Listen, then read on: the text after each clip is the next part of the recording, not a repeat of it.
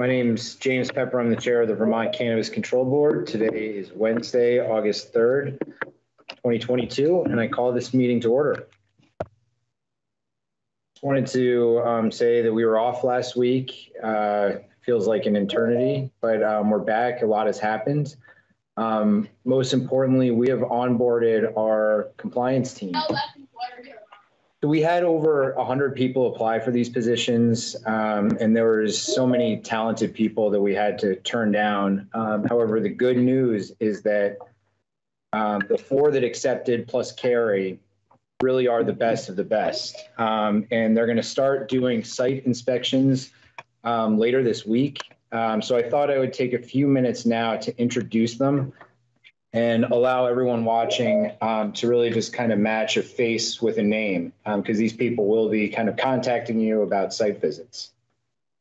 Carrie, I'd like to, if you're there, kind of turn things over to you to introduce the team. But I did just want to very publicly thank you for accepting this role. You know, for 30 years, you were a pillar at AG, the Agency of Agriculture. And I'm sure it wasn't easy saying goodbye to those folks. But, you know, if we're going to get this right, if we're going to kind of honor Vermont's reputation for quality, you know, you're the right person for this job. So thank you, and I'll turn things over to you. Well, thank you, James. No, I really appreciate it. It's been really fun thinking about how to operate in this space, what the market can look like, and bringing on the compliance team this week has me really excited. We've got a deep bench as far as compliance goes, a lot of experience either working in state systems and a lot of knowledge about cannabis as well. The first one I'd like to introduce is Chipper Sullivan. He's in Brattleboro. Chipper, if you can turn your camera on, that would be great. And this is Chipper Sullivan. He's down in Brattleboro. He's a long-time produce farm experience, as well as experience in one of the larger dispensaries, working in one of the larger dispensaries in Mass. And welcome, Chipper. He's located in Brattleboro and will likely be covering the lower half of the state. Chipper, if you want to say hello, that would be great. Hello, I am Chipper Sullivan. It's all true. It wasn't a dispensary as much as it was a Tier 11 outdoor grow. Yeah, and my experience in Massachusetts left me with an undying dedication to do it right in Vermont, because I have lots of criticisms of their system. So I'm looking forward to getting off the ground and getting things going here in Vermont. Thanks, Chipper. And I apologize. I did know it was a grow, so there's a lot of grow experience there. And we're really happy to have you on board representing the Vermont boots on the ground, the face of the control board out in the field. Yep, it's great to be next. Next person I'd like to introduce is probably a name that a lot of folks will recognize. She's been working in hemp space as well as teaching the cannabis class at both VTC and Castleton.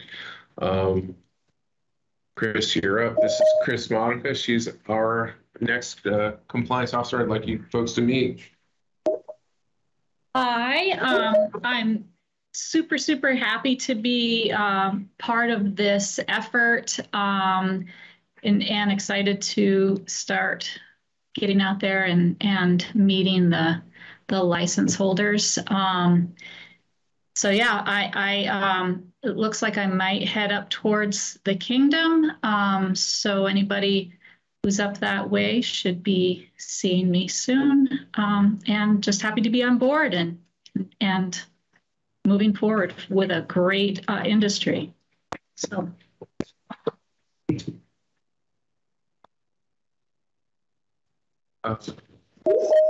Cool. And anybody who started growing cannabis in Vermont in hemp space we'll recognize the next individual. Mike DiTomaso is currently at the Agency of Ag, but as the hemp program transitions over from the Agency of Ag, split between USDA and product regulation here at the Control Board, you'll all be familiar with Mike DiTomaso. Here's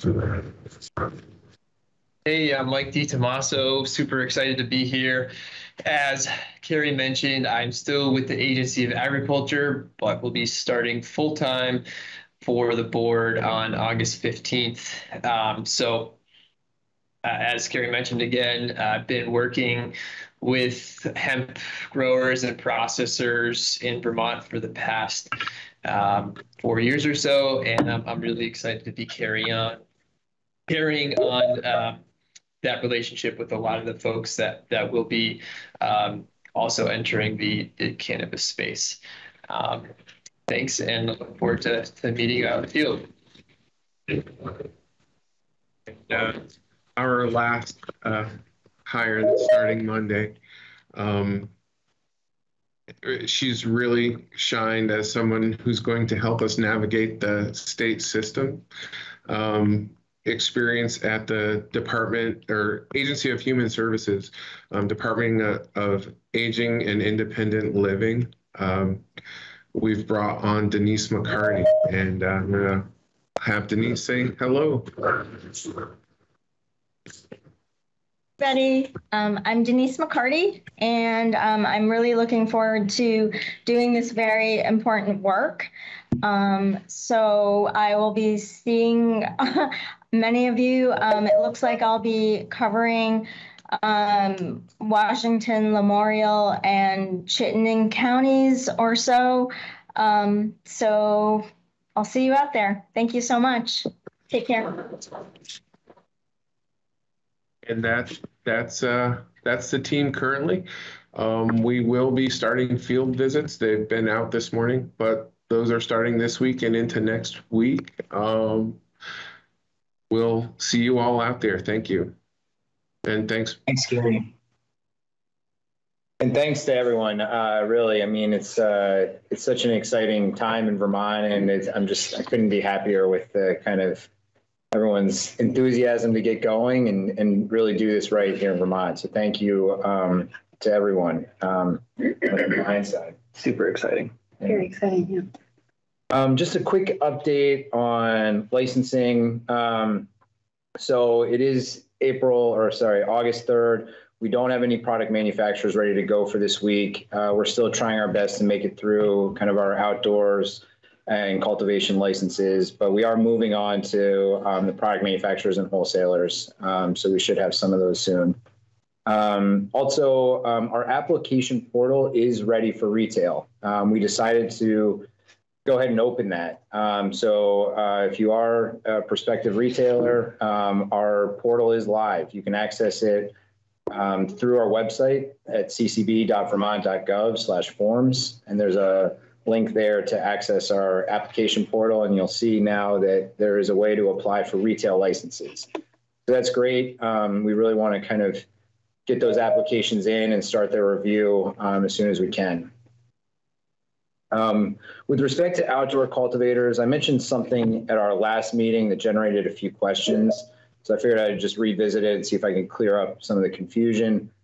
If you have a pending application for an outdoor or a mixed tier cultivation license, the board emailed you a letter asking if you still want us to process your application this year.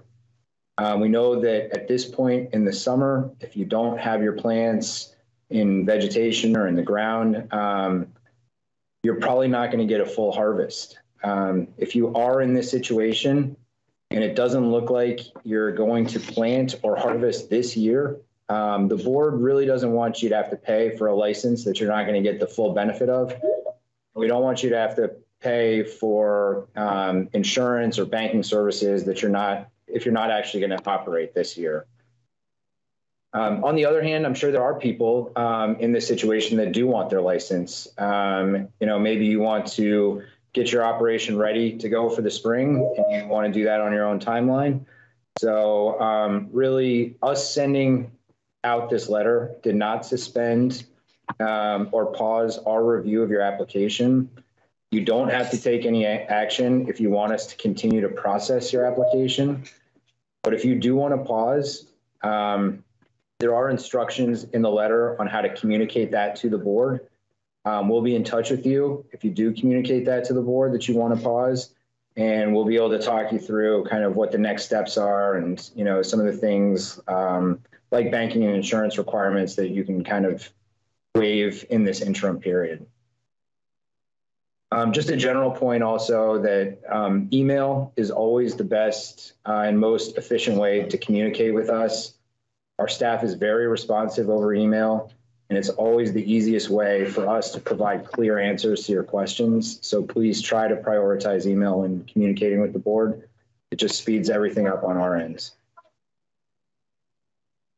The medical program, we're in the process of developing our legislative proposals for the medical program. We wanted to start by asking the public to share their thoughts with us. To that end, we're going to be holding 2 roundtable discussions next week, one on Wednesday, August 10th at 2 p.m. right after our board meeting, and then one the following day on Thursday, August 11th at 6 p.m.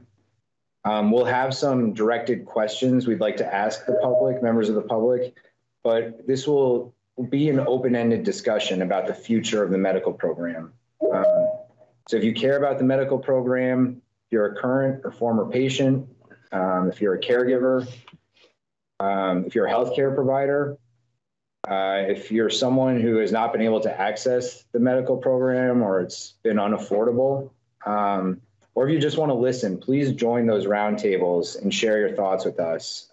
These will be fully remote, and the links to participate will be either by phone or by video will be available on our website, and we'll get those up as soon as we can. But they're next Wednesday and next Thursday. Just wanted to talk quickly about the tobacco product tax, sometimes just referred to as the vape tax. I think it's clear at this point that despite whatever the legislative intent or the logic of this tax, it is going to apply to cannabis vaping devices and cannabis products, whether they have any tobacco in them or not. I want to be clear that, you know, everything that we've learned about EVALI, you know, the CCB thinks that leaving this tax in place is dangerous. And we're going to ask the legislature to exempt THC products from this tax. However, until that happens, anyone who intends to retail these products will need to comply with the law, including getting a tobacco retailer license from the Department of Liquor and Lottery. The tax department has developed guidance on how to comply with the requirements of the tobacco tax. They updated their kind of guidance document. It's on page 8. And we have a link to it on our website, and they have it posted on their website as well. A quick note on inventory tracking. We've made significant progress on getting our inventory tracking system up and running. I want to wait just a little bit longer until we have contracts in place before I go into the specifics. But just a 30,000-foot view, licensees are going to have reporting requirements that they're going to submit to the board at regular intervals about their inventory. And we will be analyzing those data sets with the help of a third-party analytics contractor for aberrations and suspicious activity, and they're going to help prioritize our enforcement actions. So we'll have more on this very soon, but we're just kind of in the process of getting contracts signed. So other than that, just need to approve the minutes from our last meeting on July 20th. Do you guys have a chance to review those? Mm-hmm. Yep. Is there a motion? Seconded. All in favor? Aye. Aye. All right. So moving down the agenda, you know, we are required to develop a point of sale flyer with kind of information for consumers that gets handed out by retailers at the point of sale. Not a lot of information can fit on just a little warning label. And so this is a way to kind of provide additional information to consumers at the point of sale. Julie took the lead on developing this. She had kind of a robust process of stakeholder input. You have a draft of it? I do. And thought it might be helpful to kind of review that now. Sure. Just to do a little table setting reminder and leaping off from where you started, the requirement in the legislation is that the retailer is handed out or offer it at the point of sale, and then we would have it posted on our website.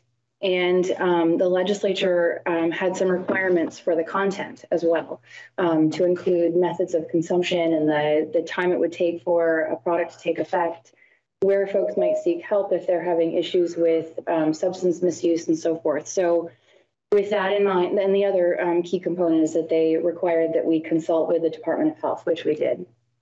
And so to keep in mind when I share the draft that the target audience for this flyer is essentially someone who has already gone into a cannabis establishment and is at the point of purchase, and is perhaps someone who has not purchased cannabis before or is not a regular consumer. So it's got a lot of very basic information for that reason, because our guiding principles that led off from our mission were about consumer education and harm reduction. And so that is really sort of the goal I took with this. So we got input from the Department of Health. We did consult with them. I also consulted with the prevention community and our appointee on the advisory committee, who is in the Agency of Health and Human Services. So specifically sought out folks who have experience communicating public health information, harm reduction information, and prevention and consumer education information. And we also got lots of public comments, particularly back during the period of time that we were doing the subcommittee meetings with the public health subcommittee. There was conversation about this, so I went back to those conversations as well. And other states have similar things either on their websites or in their stores, so we looked at those as well. So with that, I will share the draft.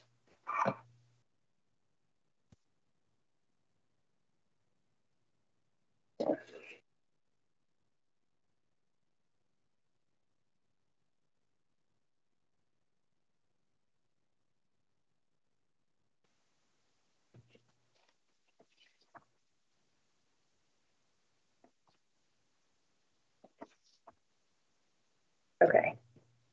So also just a reminder, this is the text only. So any sort of formatting or, branding or logos that would be on it are not necessarily in here. I thought it was sort of important to get the text right first. So it starts off talking about, sorry, I'm just trying to find the way to navigate here. It starts off sort of discussing the difference between THC and CBD. It seems like there is confusion among some of the broader community about what those two things are and what they do and their effects on the body. Then it goes into some of the legalities, 21 plus only, unless you have a medical marijuana card, no public use, prohibited on public lands. It talks about the dangers of driving under the influence, which was one of the legislative requirements.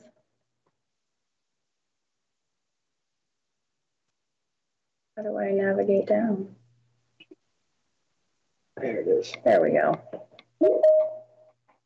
I don't know how you edited the rules like this, David.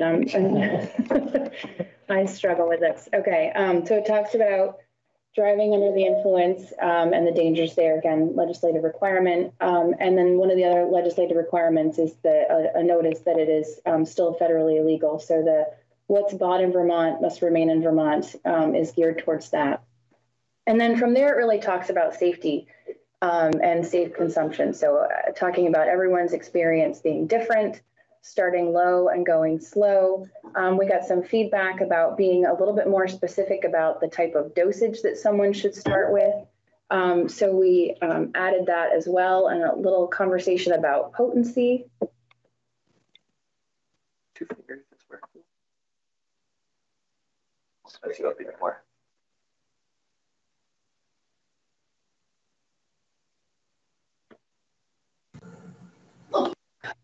There we go. You're going slow. You That's okay. We're starting low, we're going slow, we're gonna go through it. So talking about potency, that potency matters, that certain products like edibles may take longer to take effect.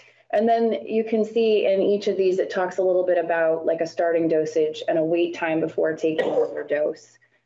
For edibles, for vaping, for concentrates, commonly known as dabs, and for smokable flower. Then a little bit of a warning about not mixing cannabis with other substances, particularly if you're not a regular consumer. And a notice that cannabis is not for everyone. There are some folks who have good experiences with cannabis and some folks don't. So here's where someone would find information if they're struggling, they or someone they know is struggling with an issue with misuse. And then also, if they are having psychosis or suicidal thoughts, the National Suicide Prevention Hotline is listed here as well. And then for signs of overuse, there's a little sentence or two about that, but most importantly, the Poison Center, who I also spoke with about this, they asked us to put the number in the flyer, which we did, and they provided us with some logos to add when the time comes to do that. But they also have experience speaking with people who have consumed too much and being able to guide them and help them in the moment. Then there's a warning about what to do, cannabis and youth brain development, and that it's not suited for people under 21, and that the brain does not finish developing until 25. So some of this information is added, not just because, there wouldn't be a youth in a retail location to receive this flyer, but this will likely go home with a product that perhaps their parent or guardian purchases, and these are things that they should be thinking about when they have cannabis in their home. So then there's also information about accidental use to avoid while pregnant or caring for children, and to keep locked and out of sight and out of reach of children, and how to do that. And that, and then some how to consume safely. Just a reminder for folks who might be using, or might be out doing recreational activities. If they don't consume cannabis, it may affect their response time.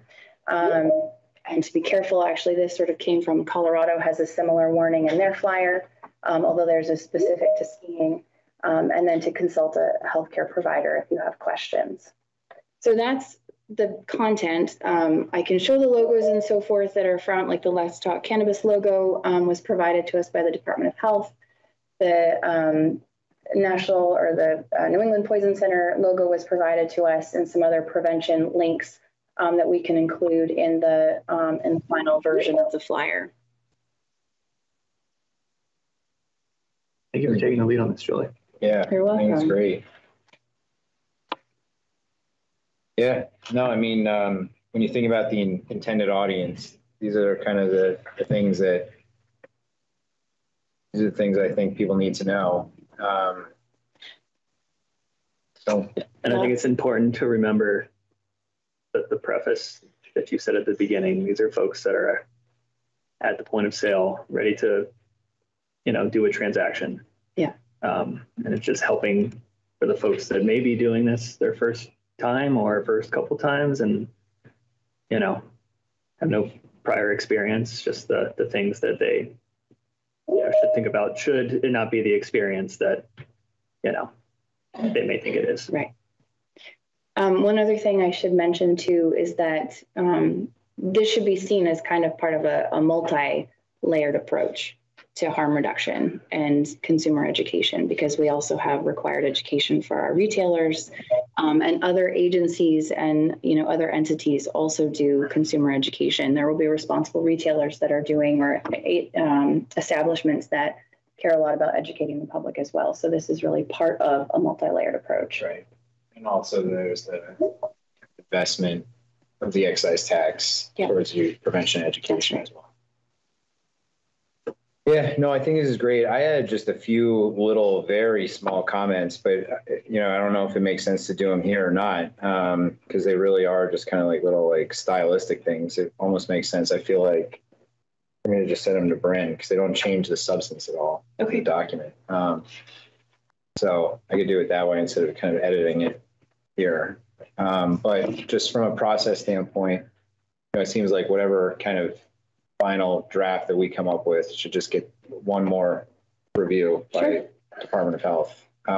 Just get their final sign off on it because, I mean, I don't feel qualified to kind of be the person to just say this is the right messaging or this is the right message. This is the right message. So, you know, we have to rely on their expertise. They've been doing this for years in other areas. So, great.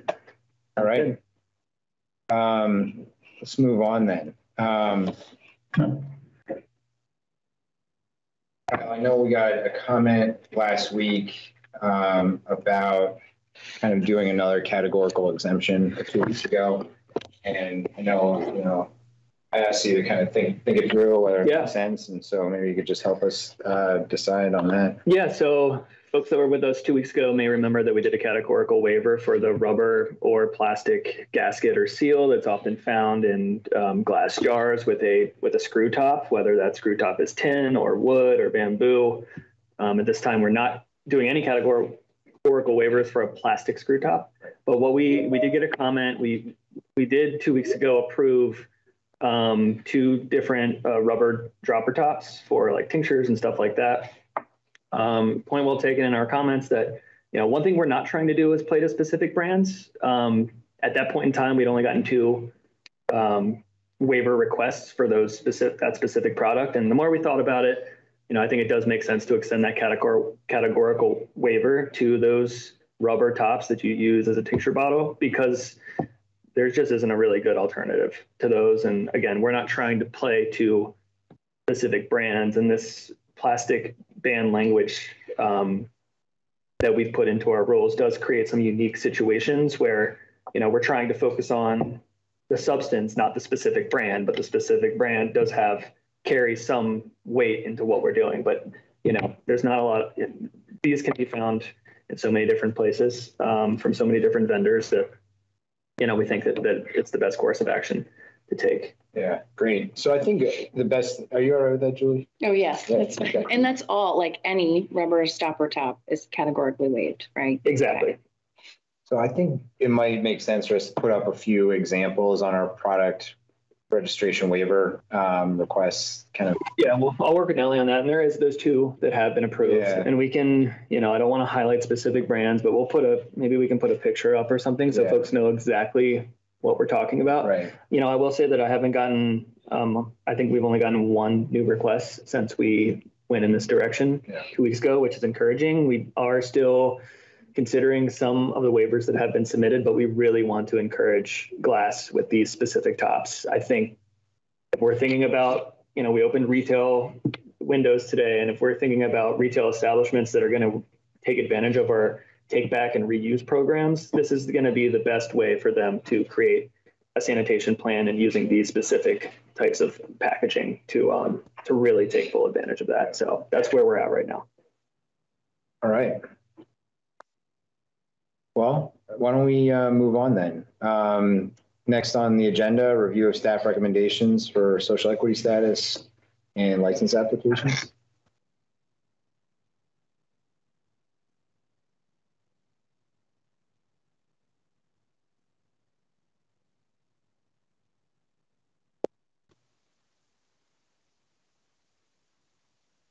Okay.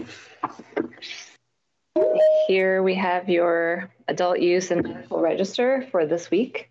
There are a couple things that look a little bit different about this register, so it should be pretty easy to navigate though. And I'll point out anything that needs to be clarified. So starting out with the medical cannabis program, some numbers from the last 2 weeks, 35 new patient applications, 98 renewal applications received, 181 patient cards were issued, 8 caregiver applications were received, and 4 renewals were received, and 7 were approved. 7 applications for caregivers were approved, and 22 dispensary employee ID cards were issued. And an update, the medical staff are processing applications received on and after July 12th. We have a final report on our pre-qualification approvals that just breaks it down by the application type. So you can see in total, we issued 222 pre-qualifications. No new ones. Just a reminder, the pre-qualification window has closed for now. But this is what our breakdown looks like for pre-qualification. So I know you've seen these numbers before, but it's just a little bit more distilled to get a sense of what's coming. So I'll move on to our license applications. These numbers are up to date as of yesterday. You'll see in our table here, we have a new row here for employee ID cards. That will probably be a separate table next time, but you can see we've got 37 employee ID card applications in process right now. None have been issued as of yet, but a reminder that you are able to get a temporary employee ID card until your permanent application has been processed. So we'll break that out for next week. This week we have, you can't really fit it all on the screen, but we've got 20 applications up for board approval for a license this week. They are all cultivation applications still. As the chair mentioned at the outset, we don't have any manufacturing or wholesaler applications up for a license just yet, but they are in review, and hopefully soon we will have some ready for licensure. So I'll move down to our list for recommendations for a license. The 20 businesses that staff are recommending for a license have all demonstrated compliance with the requirements set out in board rule and in statute. So I'll just go through the list. We've got Burning Bush Farm, an outdoor tier 1 cultivator, Island Pond Cannabis Company, a mixed tier 1 cultivator, Flavorline Cannabis Company, a mixed tier 1 cultivator, Trombley House of Cannabis, a mixed tier 1 cultivator, 7 Bees Farm, a mixed tier 1 small cultivator, Z's Green Z, a mixed tier 1 small cultivator, Hidden Valley Farm, a mixed tier 1 small cultivator, Dalen Ltd, a mixed tier 1 cultivator, Overton's View Farm, mixed tier 1 cultivator, Maple Buckets LLC, outdoor tier 3 cultivator, Lagamont Breeds LLC, mixed tier 1 cultivator, Fox and Hen Farms, outdoor tier 1 cultivator, Moonlit Gardens, an outdoor tier 1 cultivator, Vermont Green Buds LLC, outdoor tier 1 cultivator, Green Mountain Gold Farm, outdoor tier 1 cultivator, the Cannabis Collective, outdoor tier 2 cultivator, Faustini Farms, a mixed tier 2 cultivator, Love Spun Farmstead, an outdoor tier 1 cultivator, Orleans Cannabis, a mixed tier 1 cultivator, and Honey Tree Farm, a mixed tier 1 cultivator. So that is your list up for approval this week. I'll move on to social equity numbers for this week. We don't have any social equity applicants that are up for approval for a license this week, but we do have 6 applicants who are up for social equity status this week. And those are submission 529. Staff are recommending social equity status for this applicant because they meet the criteria for a social equity business applicant. Submission 191 also meets the criteria for social equity business applicant. Submission 286 meets the criteria for social equity business applicant. Submission 846 meets the criteria for social equity individual applicant. Submission 852 meets the criteria for social equity individual applicant. and submission 1000 meets the criteria for a social equity business applicant. So staff is recommending that the board grant social equity status to those 6 submission numbers. The staff is recommending social equity status denial for 2 submission numbers, and that's submission 380 and 695. Neither of these submissions meet the criteria for social equity individual applicant as defined in board rule. Any questions for Bryn? Nope. All right, is there a motion to approve the staff recommendations? I move that the board accept each of the recommendations for social equity status and licensing approval as presented to us by staff in this meeting. I will second. Any discussion about any of these?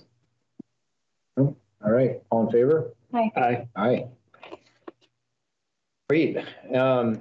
You know, one thing that I haven't mentioned, but most people probably know, is that we have all of our approved licenses. You can kind of see them by category up on our website. We also have a nice map feature. You know, we don't list the specific address of these cultivation sites, but you can see just what towns they're in. So it's actually a very good geographic distribution of the ones we've licensed so far. It's also corners of the state. Yeah.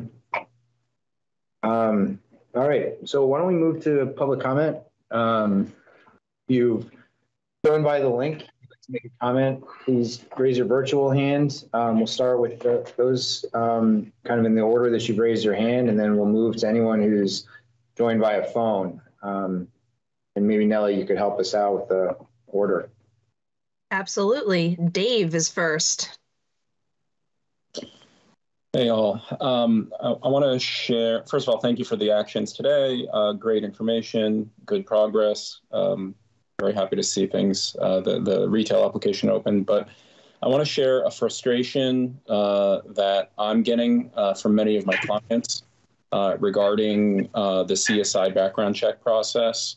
I mean, I know that you guys would prefer to do it a different way, and it was foisted on you because the FBI rejected you. And so, you know, I think everyone gets that.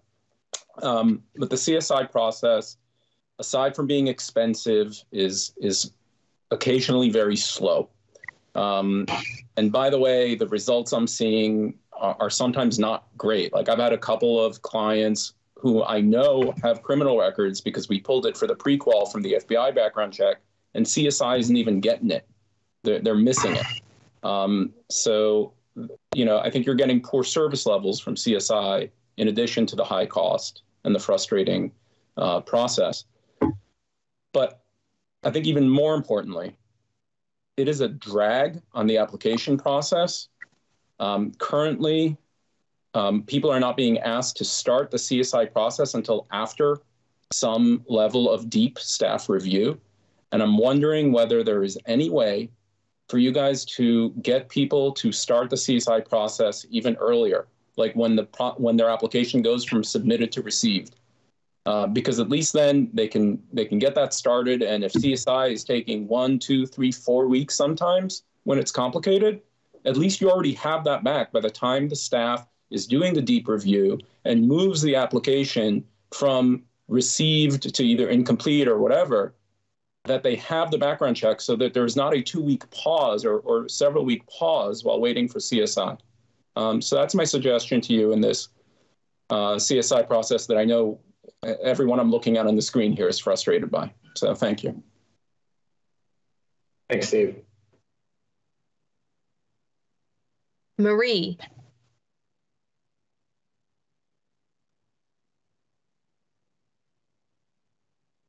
Marie with Grow.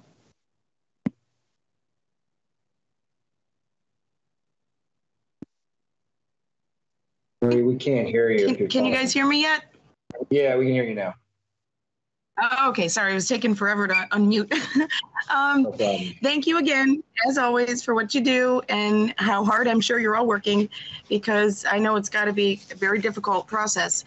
But I have to echo what David just said.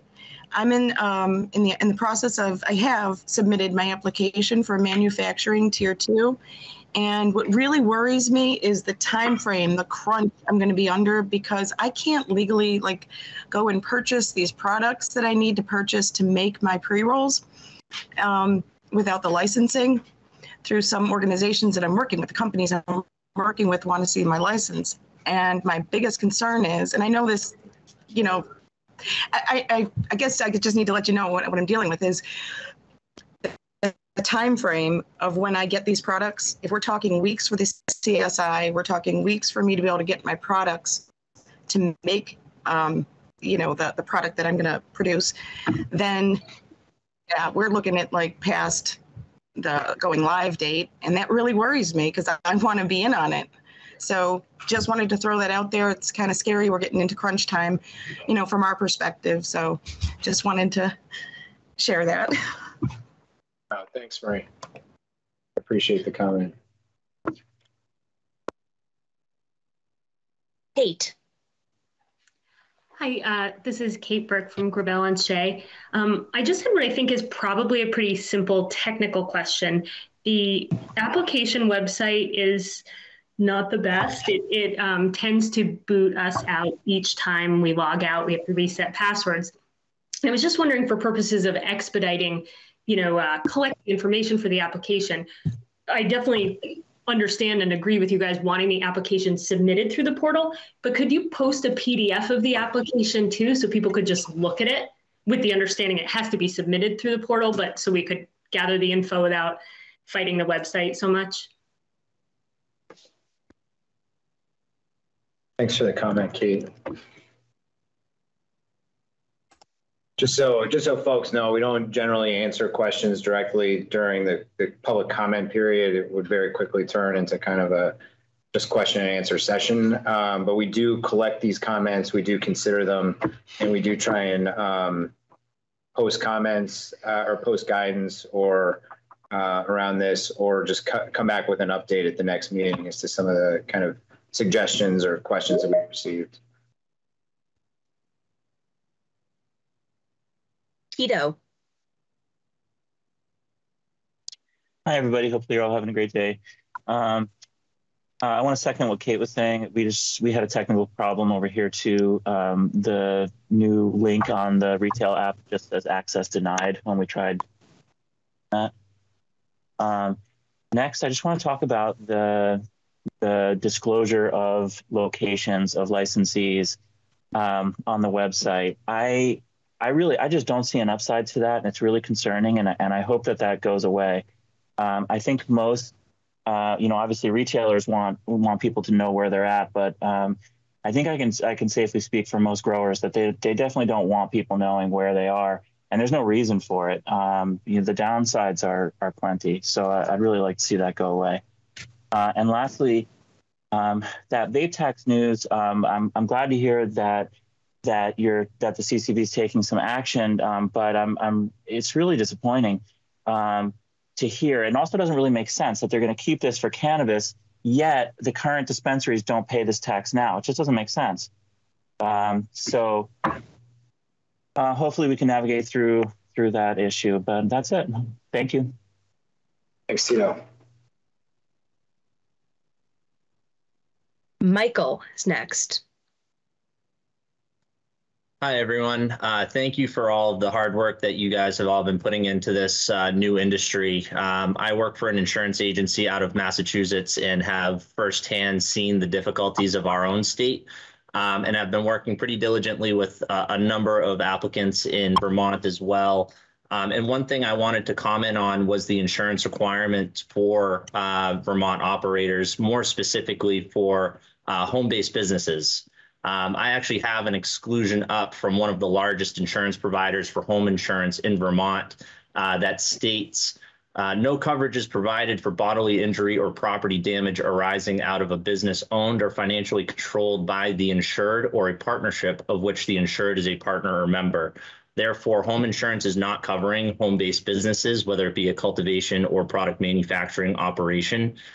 We are actively developing a new program that is a commercial insurance option for these new home-based businesses that does not have a residential exclusion. This should be online soon. Like I said, we've seen some pretty hard difficulties here in Massachusetts regarding insurance. I'd like to work with the board here on the insurance requirements to make the process a little bit more streamlined for these new home-based businesses, as well as the commercially located businesses as well. And from a risk management standpoint, I have to back what the last speaker just said about the locations of these operators. It does enforce a level of theft that could be concerning to insurance carriers getting into this new market. But otherwise, thank you so much for your time, and thank you for your hard work, and looking forward to more developments within the industry here soon. Thank you. Nate. Thanks everyone for taking all of these public comments and for your time building this out. It's much appreciated. I just wanted to ask, with the moved up schedule to accept retail applications, if that also comes with any sort of moved up deadline to get those in. I didn't hear you reference anything like that. I just want to make absolutely sure that that wasn't a stipulation or a contingency with moving up the date to start accepting them, that you're moving up at some sort of date to stop accepting them. So that's all I had. Thank you. Thanks, Nate. Bobby. Hi, thank you for taking my question and comments, and appreciate all the work you guys have done. I'm a social equity applicant, and I've been scrambling to get everything resubmitted. I did it last week. I sent an email. I sent 3 emails, 1 voicemail. I tried on the portal. My issue is the portal, application intake portal.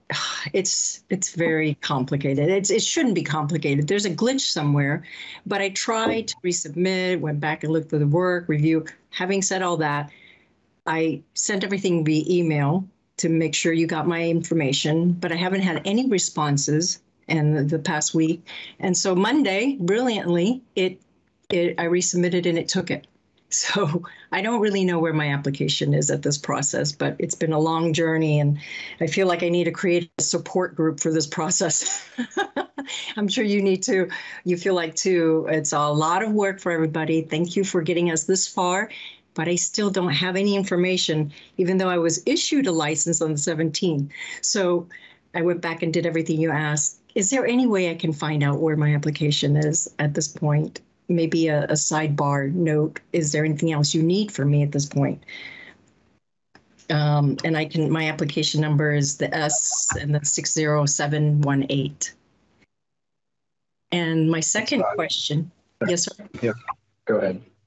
My second question is, are cultivators also required to have a retail license for tobacco for the taxes as cultivators?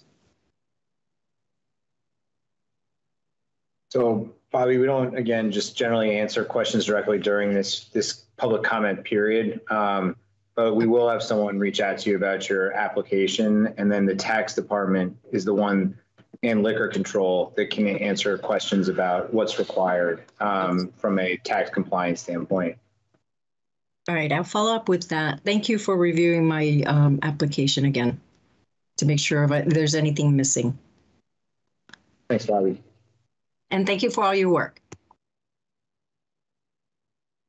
Jim.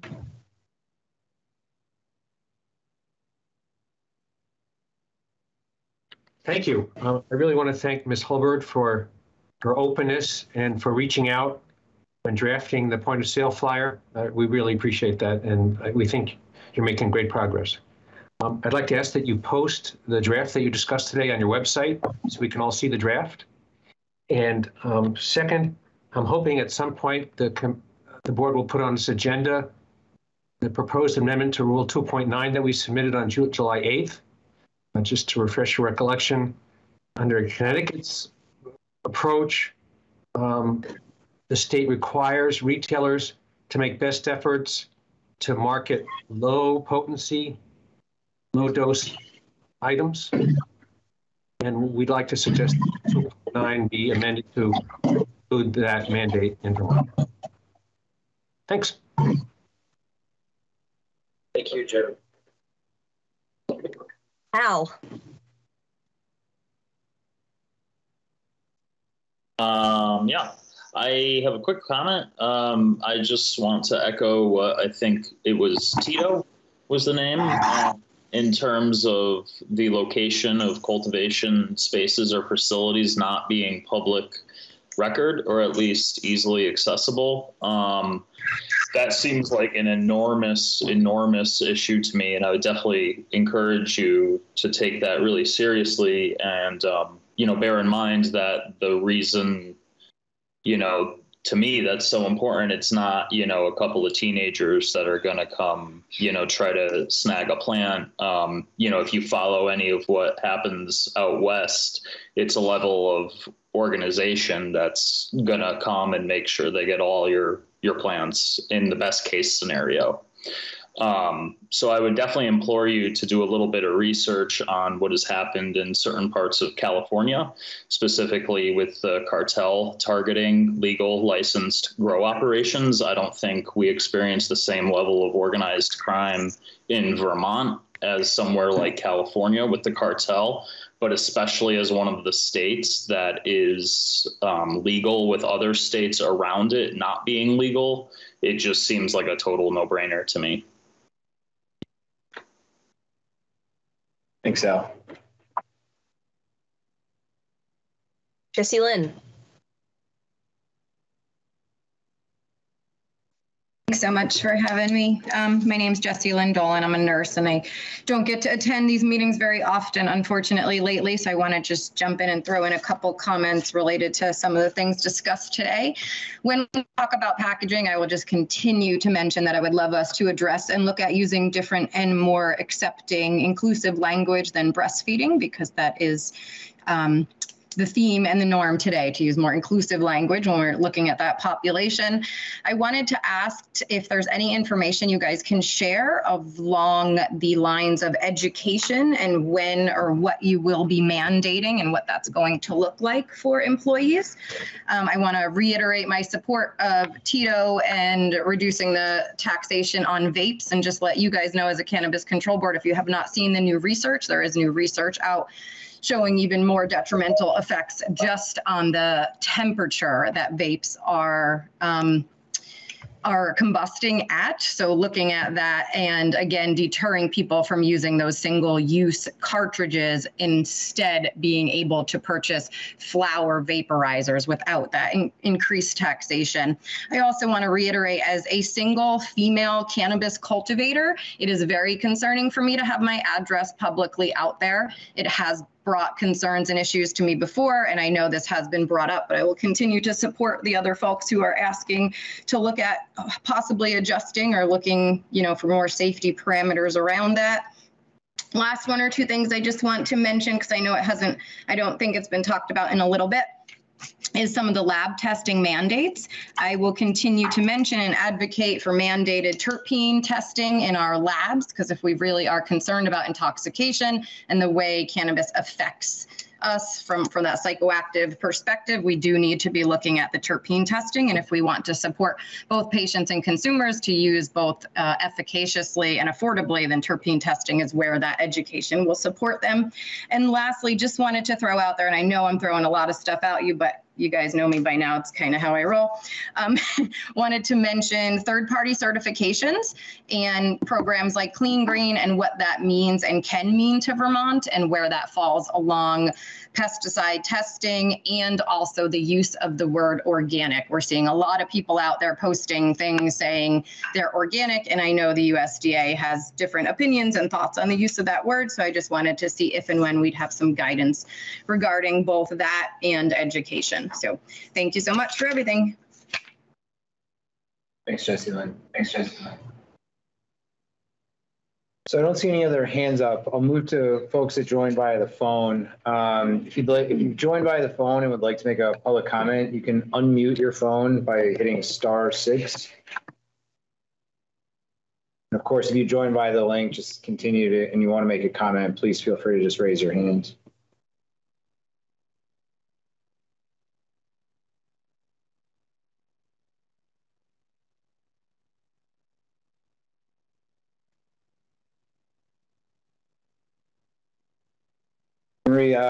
We generally don't take repeat comments during these formats. But if you have a comment that you'd like to make, we have on our website just a portal where you can just kind of click on that button, submit a comment. It goes to every board member's inbox, so we will see it. Okay. And we'll have another public actually comment. Just wondering, it's actually not a comment. I'm wondering if that insurance man is still on, because I've been having a heck of a time finding insurance. So I would appreciate if he's still there, if I could get his name again. Well, I don't remember his name. Our website, the video to this meeting will be posted on both YouTube and our website, linked on our website. So you can just kind of go back and watch it. And we do have a few insurance companies that have kind of reached out to us. It's not an endorsement of any of them, but have reached out to us and say we do insure cannabis businesses on our website.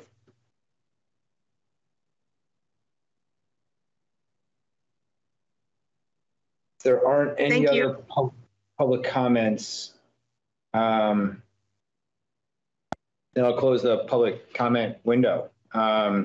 Thank you for the comments. Thank you for the concerns. Again, we try not to answer questions directly during these public comment sessions, but we do really appreciate the feedback, and we are constantly updating our processes, updating our guidance based upon what we're hearing from people kind of on the ground. So thank you for that.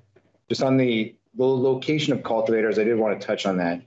We are not posting physical addresses, span numbers. We're not posting any of that. We're posting just the town. And we have a kind of balancing act that we have to do with respect to the public records laws. And we're allowed to exempt, anything that might implicate public safety. We decided that the line there is the actual address, not the town. But we can always reconsider internally whether or not we need to be even more general with the information that we put out. It's a point that we have thought about and discussed here, and we can kind of continue to discuss. Yeah, and I think folks need to remember that these are public records. And yes, we are aware of what goes on in other states. But thank you. Any other comments from Julie, Kyle, Bryn, David that we need to make before we adjourn? Unless you have an objection, I'm comfortable adding chest feeding and human milk feeding to the flyer. I did a little research. I meant to mention this when I was talking about it, but I saw it on your text of your flyer. Yeah, so I think we are going to add that if it's not already there. Sure. I may have added it already. So, but yeah, so midwives are using that language, and a couple of state departments of health in other states. Great. Right. If there's nothing else, I'll adjourn this meeting. We'll see everyone next week.